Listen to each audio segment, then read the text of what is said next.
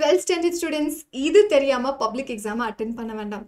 So public exam ரொம்ப ஃபாஸ்ட்டாக வந்துட்டே இருக்கு. இப்போ புக்கை ஓப்பன் பண்ணி பார்த்தாலும் எதுவுமே படிக்காத மாதிரி ஒரு ஃபீல் இருக்கா இல்லையா? S R no? That is just your mind set. But அது எப்படி நம்ம ஓவர் கம் பண்ணி வரலாம்? இது யாரோட எக்ஸாம் பிளானிங்? ஸோ இந்த கேட்டகரிஸில் எல்லாருமே இந்த பிளானை ஃபாலோ பண்ணியிருப்பீங்கன்னு நினைக்கிறேன். ஸோ பிளான் ஏ நம்ம 11th முடிஞ்சு 12th வரும்போது, ஸோ பிளான் பி குவார்டர்லி எக்ஸாமுக்கு வச்சுக்கலாம். ஸோ பிளான் சி உங்களோட ரிவிஷன் டெஸ்ட் இல்லை ஹாஃப் இயர்லி எக்ஸாமுக்கு ஃபாலோ பண்ணியிருப்பீங்க. இப்போ பப்ளிக்கோட பிளான் லாஸ்ட் பிளான் டியில் வந்து நிற்க போகிறீங்க. எஸ், ஸோ பிளான் டியை வச்சுட்டு நம்ம பப்ளிக் எக்ஸாம் எழுத முடியுமா? எழுதலாம், மேபி ஒரு 10% வச்சுக்கலாம். பட் ஸ்டில் பிளான் ஏ தான் ஒர்க் அவுட் ஆக போகுது. ஸோ அதுக்கு என்ன நம்ம பண்ணலாம்? எஸ், அடுத்த 30 நாளைக்கு 16 hours படிச்சிங்க அப்படின்னா டெஃபினெட்லி இது ஒர்க் அவுட் ஆகும். 16 hours படிக்கணுமா அப்படின்னு நினச்சிங்கன்னா ஒரு பெரிய நம்பர் தான். But definitely no. ரெண்டு விஷயம் பாரு, நம்ம எல்லாருமே சின்ன வயசுலேருந்து ஒரு கோலை நோக்கி ஓடிட்டு இருக்கோம். ஸோ நான் ஒரு டாக்டர் ஆகணும், இல்லை ஒரு இன்ஜினியர் ஆகணும், இல்லை ஒரு IAS ஆஃபீஸர் ஆகணும், இல்லை ஒரு சயின்டிஸ்ட் ஆகணும் அப்படின்னு. ஸோ இந்த கனவெல்லாம் அச்சீவ் பண்ணுறதுக்கு ஒரு லாஸ்ட் சான்ஸ். ஸோ கண்டிப்பாக இந்த வேர்ல்டுக்கு நீங்கள் ப்ரூஃப் பண்ணியே ஆகணும். ஸோ நீங்கள் யார், எதுக்காக நம்ம இவ்வளோ கஷ்டப்பட்டு படிச்சிருக்கோம்? ஸோ அப்படி அச்சீவ் பண்ணும்போது உங்கள் பேரண்ட்ஸாக இருக்கட்டும், உங்கள் ஃப்ரெண்ட்ஸாக இருக்கட்டும், உங்கள் ரிலேட்டிவ்ஸாக இருக்கட்டும், எல்லாரும் முன்னாடியும் நீங்கள் கண்டிப்பாக ஒரு கேம் சேஞ்சராக இருக்கணும். ஸோ அது கண்டிப்பாக எல்லாருக்கும் ஒரு ஆசை இருந்திருக்குமா இல்லையா? ஒரு கேம் சேஞ்சிங் பிளேயராக நம்ம இருக்கணும் அப்படின்னு. அதை அச்சீவ் பண்ணுறதுக்கான ஒன் லாஸ்ட் சான்ஸ். ஸோ இப்போ 30 days 16 hours நம்ம படிக்க போகிறோம். ஸோ என்னெல்லாம் பண்ணணும் அதுக்கு? ஃபர்ஸ்ட், உங்களோட கம்ஃபர்ட் ஜோன்லேருந்து வெளியே வாங்க. ஸோ இம்பார்ட்டன்ட் சாப்டர்ஸ் ஃபோக்கஸ் பண்ணுறது, இல்லை வந்துட்டு இம்பார்ட்டன்ட் கொஷின்ஸ் ஃபோக்கஸ் பண்ணுறது. ஸோ அது எல்லாத்தையும் வந்துட்டு எதை படித்தாலும் கண்டிப்பாக அது பப்ளிக் எக்ஸாமுக்கு நமக்கு ஹெல்ப் பண்ண போகுது, இல்லை உங்கள் ட்ரீமை அச்சீவ் பண்ண ஹெல்ப் பண்ண போகுது அப்படிங்கிற தாட்லேயே படிங்க. Definitely will be a complete winner. So யூஸ்வலாகவே நம்ம வந்து ஃபோனில் ரிமைண்டர்ஸ் எல்லாம் வச்சுருப்போம். அப்போது இது மாதிரி ஒரு ஸ்டடி ரிமைண்டர் வைங்க.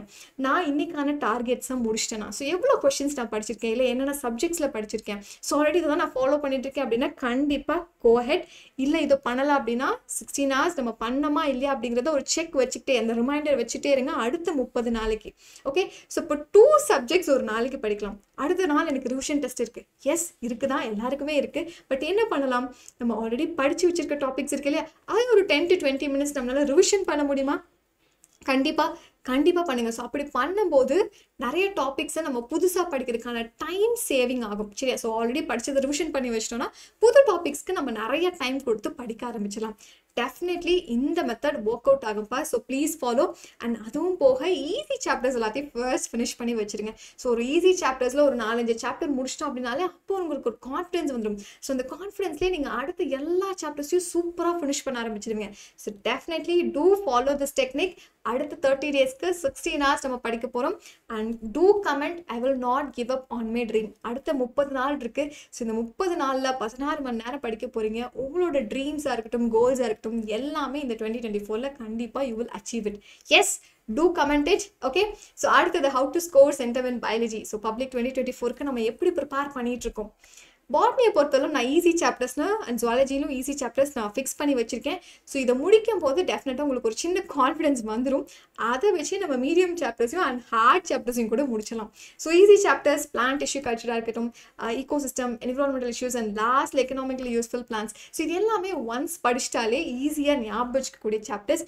அண்ட் ஒரு சில கொஷின்ஸ் நம்ம ஓனாக கூட எழுதலாம் ஃப்ரம் சே என்விரான்மெண்டல் இஷ்யூஸ்லாம். அடுத்தது ஜுவாலஜிலையும் அதே மாதிரி தான். ஸோ இந்த சாப்டர்ஸ் எல்லாம் ஃபர்ஸ்ட் கவர் பண்ணி முடிச்சுருங்கப்பா. லாஸ்ட் டைம் கம்பல்சரி கொஸ்டின் பாட்னியில் கூட சாப்டர் 8லேருந்து கேட்டிருந்தாங்க அண்ட் சுவாலஜியில் சாப்டர் 9லேருந்து கேட்டிருந்தாங்க. ஸோ இப்போ இதெல்லாம் பார்க்கும்போது ஃபர்ஸ்ட் இந்த ஈஸி சாப்டர்ஸை முடிச்சிட்டிங்கனாலே ஓவராலாக பாட்னியில் ஒரு 10 marks அண்ட் சுவாலஜியில் ஒரு 10 marks ஈஸியாக அடிச்சிடலாம். பிகாஸ் பயோடைவர்ஸ்லேருந்து கூட 5 marks கேட்டிருக்காங்க. அதே மாதிரி அடுத்தது அந்த கான்ஃபிடன்ஸை வச்சே நம்ம அடுத்த மீடியம் சாப்டர்ஸ்க்கு வந்துடலாம். ஸோ மீடியம் சாப்டர்ஸில் பாட்னியாக இருக்கட்டும், ஜுவாலஜியாக இருக்கட்டும், ஸோ இந்த சாப்டர்ஸை ஃபோக்கஸ் பண்ணும்போது 5 marksக்கு கண்டிப்பாக அந்த கான்ஃபிடன்ஸ் வந்துடும். ஓகேவா? அப்போ அடுத்து என்ன மேம் இருக்குது? லாஸ்ட்டில் இருக்கிறது ஜெனடிக்ஸ். ஸோ ஒன்ஸ் இதெல்லாம் முடிக்கும்போது இல் பி வெரி கான்ஃபிடென்ட். ஸோ இதெல்லாத்தையும் குயிக்காக ரிவிஷன் பண்ணிவிட்டு ஜெனடிக்ஸை ஃபர்ஸ்ட் புக் பேக் கொஷின்ஸ்லேருந்து தரோ பண்ண ஆரம்பிச்சிருங்க. ஓகே, அண்ட் புக் இன்சைடில் இருக்கக்கூடிய அந்த ஹைலைட்டட் வேர்ட்ஸ் எல்லாமே படிக்க ஆரம்பிங்க. அண்ட் இந்த போர்ஷனில் உங்களுக்கு எதில் டவுட்டாக இருந்தாலும் மறக்காமல் அதையும் கமெண்ட் பண்ணுங்கள். I am here to help you out in all the topics. சரியா? ஓகே, ஸோ இப்போ ஃபர்ஸ்ட் ஒரு தடவை நம்ம வெயிட்டேஜ் பார்த்துலாம். ஸோ பாட்னியை பொறுத்தவரை ஃபர்ஸ்ட் சாப்டருக்கு தான் ஆக்சுவலி அதிக வெயிட்டேஜ் இருக்குது. 5 mark, 2 mark, 3 mark அண்ட் 1 markும் கேட்டுட்டு இருக்காங்க. ஸோ அடுத்த genetics portion maybe 2 or 3 marks நம்ம எக்ஸ்பெக்ட் பண்ணலாம்ப்பா. ஆர் லாஸ்ட் டைம் நமக்கு ஒரே ஒரு 5 mark மட்டும் கேட்டிருந்தாங்க. அண்ட் அதே மாதிரி பிரின்சிபல்ஸ் அண்ட் ப்ராசஸ் ஆஃப் பயோடெக்கை பொறுத்தவரைக்கும் 5 marks கேட்கலாம். plant tissue culture 2 marks and 3 marks க்கு நல்லா ஃபோக்கஸ் பண்ணி படிச்சுக்கோங்க. And principles of ecology last time ஒரு 5 மார்க் கேட்டிருக்காங்க. பட் இதுக்கு முன்னாடி நிறைய தடவை compulsory question principles of ecology தான் கேட்டுட்டே இருந்தாங்க. And same the remaining chapters ecosystem, environmental issues, plant breeding and economically useful plants. So first half, second half. So நீங்க அப்படி ஸ்ப்ளிட் பண்ணி கூடியும் படிக்கலாம். ஓகே, அடுத்த ஜுவாலஜியை பொறுத்தலும் அதே மாதிரி தான்ப்பா. ரீப்ரொடக்ஷன் சாப்டர் செகண்ட் சாப்டர் பொறுத்தலும் கண்டிப்பாக ஒரு 5 மார்க் கேட்பாங்க. அண்ட் அடுத்தது மாலிகுலர் ஜெனடிக்ஸ்லேருந்து ஒரு 5 மார்க் நம்ம எக்ஸ்பெக்ட் பண்ணலாம். And human health and disease and அது போக ஆர்கானிசம் அண்ட் பாப்புலேஷன் கண்டிப்பாக எல்லாரும் இதில் எல்லா கொஷின்ஸுமே படிச்சுக்கணும், including all the book back questions. So இதுலேருந்து ஒரு 5 மார்க் வரதுக்கு அதிக சான்சஸ் இருக்குது. ஸோ ஓவரால் பயாலஜியோட வெயிட்டேஜ் பார்த்தாச்சு. ஸோ ஈஸி, மீடியம், டிஃபிகல்ட் நானே சாப்டர் ஸ்ப்ளிட் பண்ணி கொடுத்துட்டேன். ஸோ ஃபர்ஸ்ட் நீங்கள் ஈஸி சாப்டர்ஸை ஒரு 2 to 3 hours ஸ்பெண்ட் பண்ணி அதில் இருக்கக்கூடிய புக் பேக் கொஷின்ஸ் எல்லாத்தையும் கவர் பண்ணுங்கள். டெஃபினட்டாக ஒரு கான்ஃபிடென்ட் கிடைச்சிடும். அதை வச்சு மீடியம் சாப்டர்ஸையும் நம்ம difficult சாப்டர்ஸையும் முடிச்சலாம். So are you guys ready to be a game changer in the 2024 exam la?